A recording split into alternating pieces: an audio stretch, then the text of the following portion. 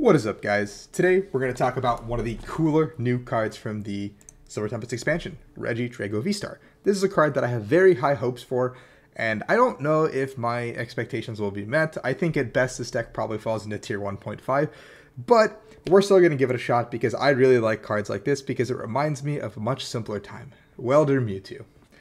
Now, if you kids don't know what Welder Mewtwo is, you guys missed a good time. But anyway, enough reminiscing. Regidrago Vstar says that for 2 grass and a fire energy, you can use the attack Apex Dragon to choose an attack from a dragon-type Pokemon in your discard pile and use it as this Pokemon's attack. And the Vstar Power Legacy Star lets you pitch the top 7 cards and then put any 2 cards from your discard pile into your hand. Now, seemingly it's not the most powerful because, well, dragon types are a little bit wonky, but we're going to go look at some cool dragon types that exist in the format and why they are good. We've got a 3/3 Regidrago line, 1 Crobat, and a Luminion because we do need support to draw. We have 2 copies of Mew with Mysterious Tail to look at the top 6, and we can pivot the Mew into what we need, helping us find some resources, etc., etc. We're playing VIP Pass to actually set up on turn 1 with a copy of Radiant Greninja as well to actually draw cards. Now here is where, I guess we have one more support. Another support card is this Leafeon V with the Greening Cell's ability to attach a grass energy from our deck. If we go first or even second, we're not really expecting to attack on this turn 1 because Regidrago V's attack is not necessarily good. I mean we can Celestial Roar, but I'd rather not. So we just want to accelerate energy onto our board to ensure that we can guarantee a turn to attack in most situations. Our attackers here are going to be this Appleton, Big Apple Brother. He's got the thick mucus attack. I'm a huge fan of it. It does 70x the number of special energy attached to your opponent's Pokemon, which can really punish a Lugia early enough if our opponent is not expecting this level of damage, because the only other way to one-shot a Lugia is our Giratina V-Star attack with Lost Impact. But Lost Impact is not an attack I typically want to use right away because putting 2 energy into the Lost Zone is a little bit detrimental because we have to find those 2 energy again the next turn, and if we're committing everything to 1 Drago, it could just end up being sloppy if we don't have a second one powered up. We have the Dragonite with Energy Hurricane, where we will do 180 damage and accelerate 3 basic energy from our deck. This really helps if we just need to get our first attack off and we're going first or something, and we're just like poking into something or like taking out a Comfey or something small. Really helps us just power up the board immediately, and all of a sudden we're cooking. We have a Duraludon with 220 to Shred, and 220 is just a good number, and Shred is a good effect. And then we have also the Rolling Iron Gutra V-Star. If we get ahead or we need to protect that 1 Regidrago for long enough, we can Rolling Iron until we're ready to power up and play the game. We have a 2 copy of City, 2 copy of Court split just to make sure we have stadiums to counter Path because Path is really annoying. And Lost City does help us just like punish our opponents in some weird ways. We have 2 copies of Incense, 4 Quick Ball, and 3 Ultra Ball just to find our pieces, draw through our deck quickly. 2 copies of Switch and 1 copy of Air Balloon. We have 2 copies of Gardenia's Vigor, which will allow us to draw 2 and then attach up to 2 grass energy to one of our benched Pokemon. Bench is a little bit of an annoying caveat. That's why we're playing the Mew engine, so we can actually have a pivot, so when we Gardenia's Vigor, it's much easier for us to move around and get where we need to be. But this card does fuel our engine in case we miss energy drops, and it acts as Welder. It's a green Welder, not really as good as Welder used to be, but you know, we'll take it. 2 copies of Research, 1 copy of Raihan. Again, it's the name of the game is keeping energy on the board and fueling attackers. 3 copies of Serena to either boss up some things or put cards into the discard. And then 1 copy of Thornton because we're only playing a 3/3 Regidrago line. So I want to be able to continuously chain our Regidragos or make like a Leafeon or a Crobat or a Luminion into a Regidrago when the situation becomes dire, because sometimes we really don't want these guys on the board. Now with that being said, let's jump into some Regidrago Vstar gameplay on PTCG Live. If you guys are enjoying this content, I know it's a spiel, but remember to like and subscribe.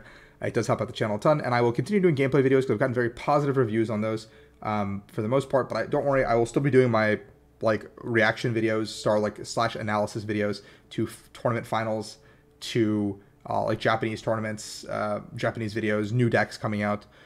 Especially because like I don't want to rehash the same deck profile over and over again in the same format, and so like I don't want you guys to see in 3 weeks me doing another Mew VMAX deck profile. I'd rather just cover some of the more important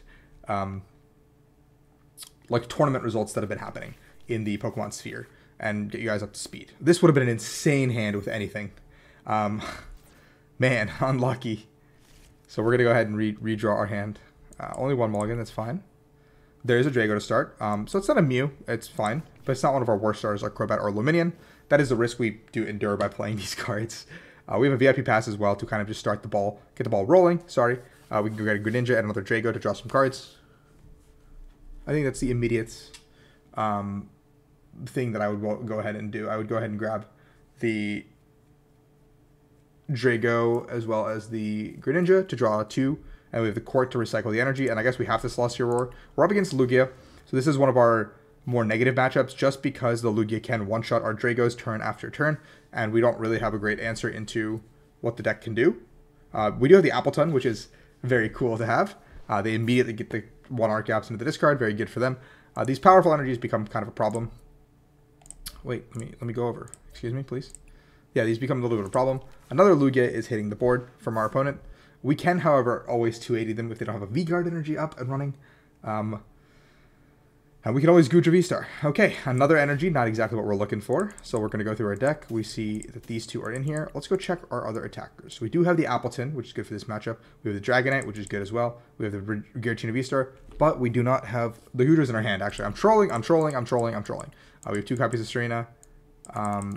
Did we see Luminion and Crobat? No Crobat, but Luminion is in the deck. Thornton is in here.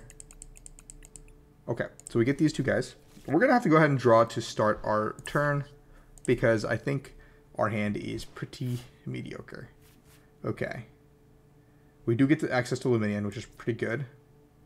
I think we do this. We put the Court out because it doesn't actually matter for our opponent here. So let's go ahead and Ultra Ball for the Loom because we do need to set up, do something with this. I would like to keep this Raihan if possible. I don't know if that's actually going to be possible. Like maybe research just the correct support of this turn. Which does suck, but we have to get rid of our Raihan. But we need to set up. We need to actually like get the ball rolling somehow. We can Leafeon to end our turn as well, so let's go ahead and Training Court. Like I don't need to Celestial Roar here necessarily. I can Leafeon, and I can go ahead and the question is, do we commit to the active knowing that there's only 1 Archeops in the discard, or do we commit to the bench? I think it's going to be a go ahead and commit to the bench. No, I'm not scared. I'm committing to the active. We're going all in. We don't have a Crobat. We don't have like a good Ultra Ball target after this. It's like we're going to throw up the Drago next turn. We don't have a way to like Crobat or draw some more cards. Like we don't have a get out of jail free card for next turn because of Crobat. Like if we had Crobat, we'd at least dig a little bit deeper and try to find pieces. We do see the DTE hitting the board immediately. Research. Another DTE. No second Archeops yet. But Lugia does play 4 copies of Ultra, 4 copies of Quick, 4 copies of Incense. Like, this is probably the most consistent deck with 4 ofs across the board, while also playing the most weird 1-ofs in there. So it is highly unlikely they miss. Maybe they drew into all their Aurora energies. Maybe that happened. Maybe they drew into all 4 Auroras. And we survive. The Choice Belt comes down in the back. Okay.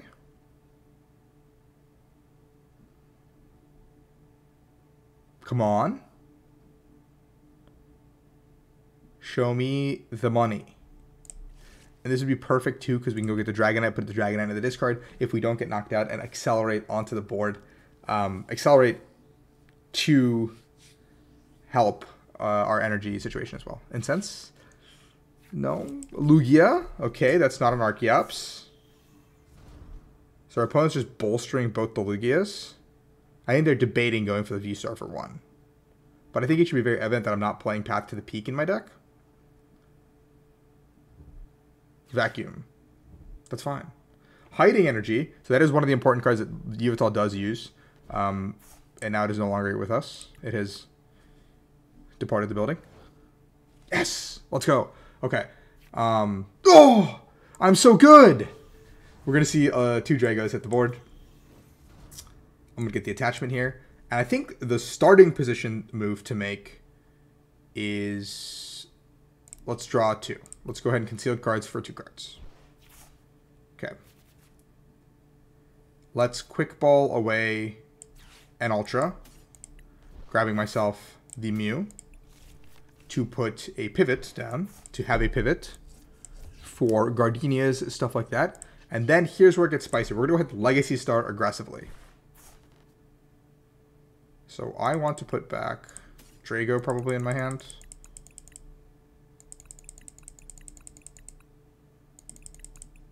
Probably Thornton.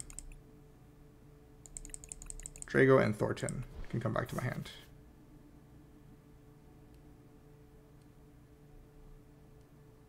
I don't know if I want to Thornton this turn.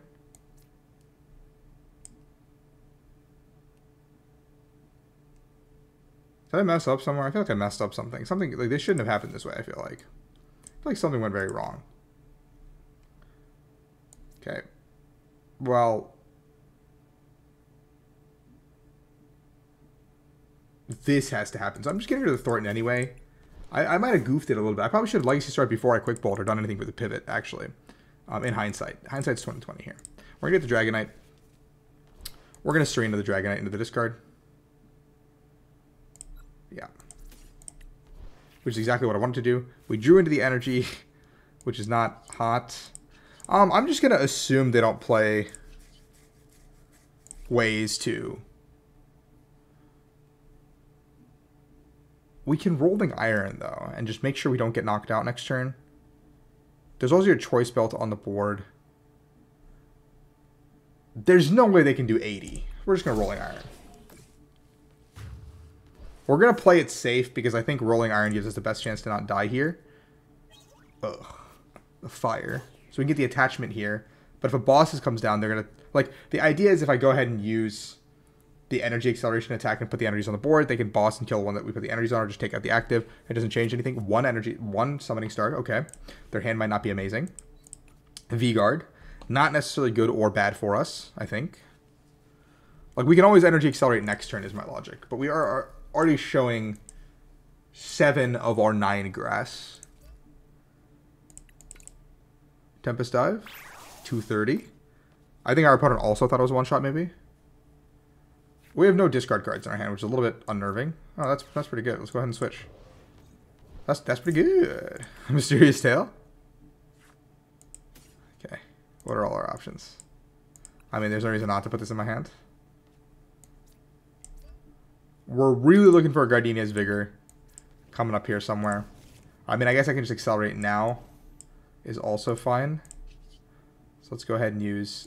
if I could put the Tina in the discard, this would have been a great turn to just Tina and, like, sweep the game. Or the Appleton, but both cannot happen because of the V-Guard energy also. So I'm just being silly. So we're going to go ahead and energy Hurricane.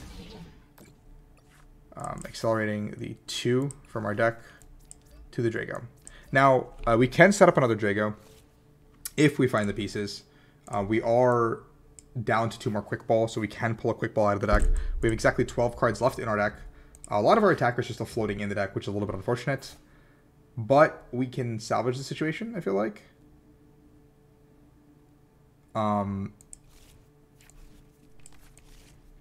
This does beg a case for more recovery cards in this deck, but I feel like we just missequenced on the Legacy Star, and that's kind of what's causing us some problems right now.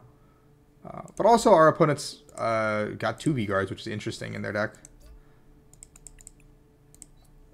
And they're pretty much out of powerfuls, I feel like. So they have kind of doomed their one-shot option.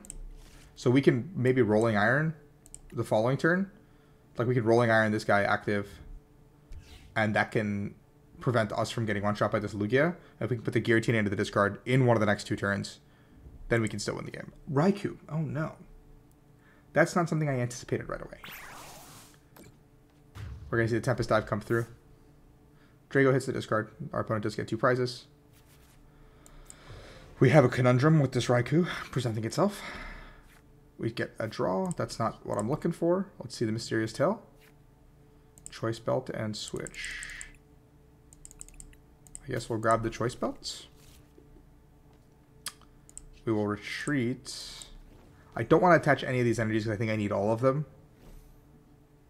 And I think it's got to be a rolling Thunder angle. Rolling Iron, sorry. 20, and then this should do fine.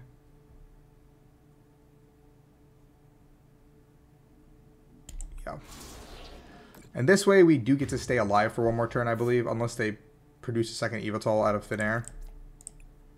But also they shouldn't have the energy for an Evital. There's the Gardenias out of our prizes. Okay. And the Crobat. So winnable. We just don't have any discard cards in our hand. what energies is our opponent down? 3 powerful V-Guard double turbo. So all of their Auroras are available to them. They do have no Evital. They have... Okay, so we're going to be getting swung at for a lot of damage. Tempest Dive, 220, 250, 270, 190. Okay. Which is a hefty sum, if I do say so myself. And we don't have a one-shot option currently available to us. The most we can swing for is 230. If we can top tick a quick ball, however, this is a great turn to quick ball, as well as just swing. Like full out, just swing. And take 2 prizes. I would be ecstatic if we can find a quick ball off the top. We do have 2. We have no more Ultra Balls, so quick ball is the best bet for us. We will draw a card, and we can dig 6 deep as well. Okay. This is where it gets really scary. I mean, if our opponent can go into the Zard this turn, maybe it's good for them. They're probably looking at an angle to hit here. And then go into 120, 120. Or 120, 120. This angle is not winning for our opponent. I will say that.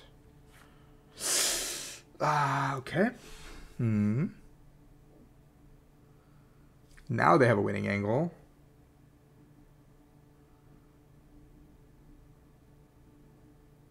I think I have to Gardenias, unfortunately. We did not find an attack like we were looking for, or a quick ball. This is really unfortunate. We should have been able to find a quick ball somewhere in this sequence of cards, I feel like. Like, somewhere along this path, we should have found a quick ball, I feel like. So what's our attack options? I mean, Rolling Iron doesn't feel great, but we kind of have to go for it, I think. What's our endgame win con here? I guess I could have accelerated here to Leaf Blade next turn. And Zard just one-shots me. Oh yeah, I guess I'll figure it out. I'll figure it out next turn. If we got the one-shot, this would have been a much, much different game, I think.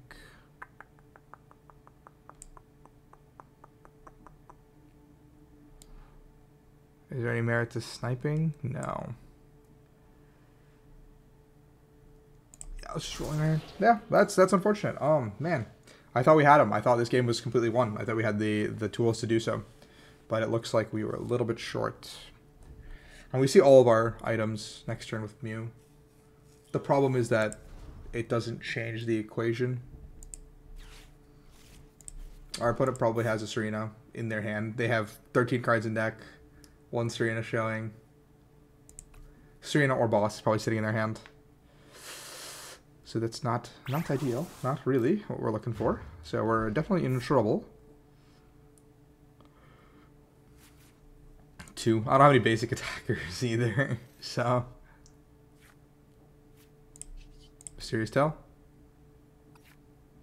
Oh, we prize 2 quick balls. That does make a lot of sense in hindsight. But that's not good. I think we just outright lose.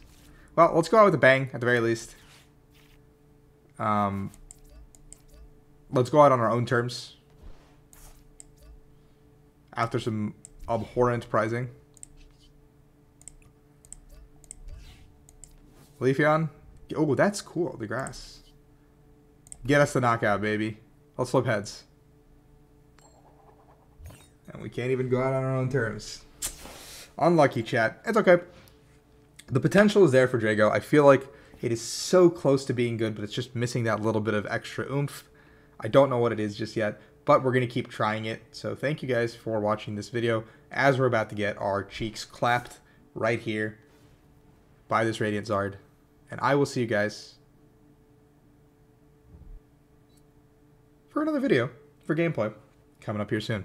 So thank you guys for watching as always, and I appreciate the like, the subscribe, and a comment if you would do so to make up for this terrible game for me. Adios, everyone.